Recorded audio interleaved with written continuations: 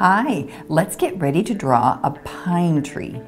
Now a pine tree is like a giant triangle, but it's got these kind of zigzag sides to it. But notice they aren't the same on both sides. It makes it look more natural if it's a little uneven. So let's get started with our pine tree.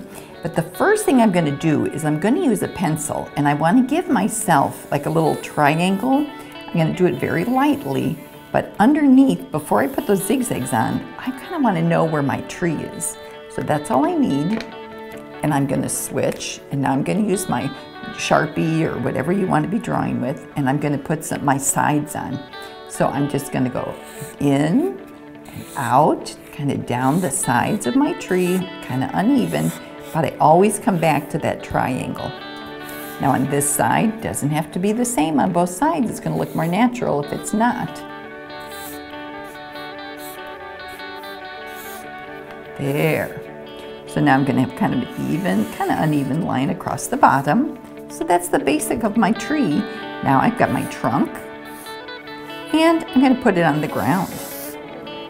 Now to add a little texture, I can put some lines in my trunk to have the bark, and I have my pine tree.